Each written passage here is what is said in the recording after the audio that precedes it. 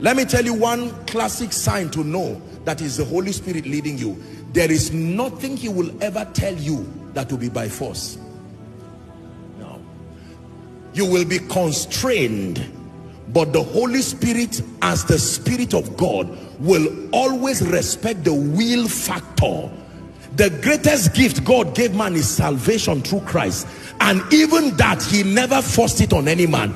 Anything that demands that you do it by force is not the Spirit of God. It is inconsistent with the nature of love. I set before you life and death.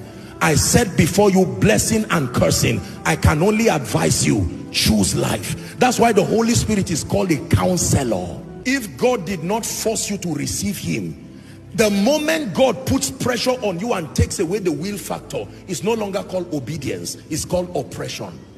The basis of obedience is that your power to choose must remain. You cannot tell me to obey until you give me an option to disobey.